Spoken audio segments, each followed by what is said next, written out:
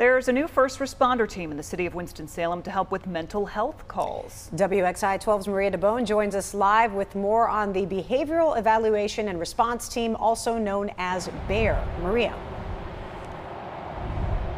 Well, the BEAR team was formed after more mental health calls occurred in the area, and after months in the process, the team officially had their first week.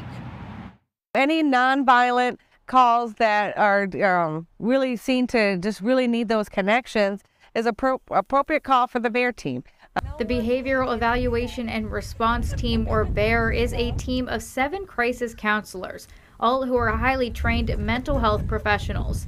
The way it works is just like any other first responder entity. Typically, they would call 911, and 911 communications will screen the calls and determine whether or not this is a BEAR response or PD, of course.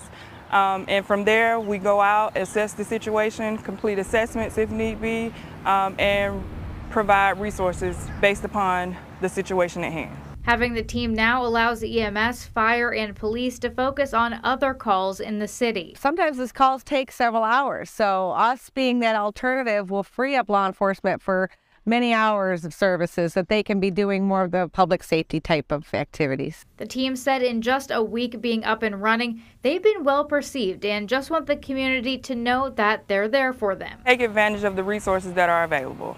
If you need help, take advantage of the resources that we can provide, that we can link you to, and the BEAR team is here to help you. And the BEAR team said they're averaging about 6 to 8 calls per week. Live in Winston-Salem, Maria DeBone, WXII 12 News.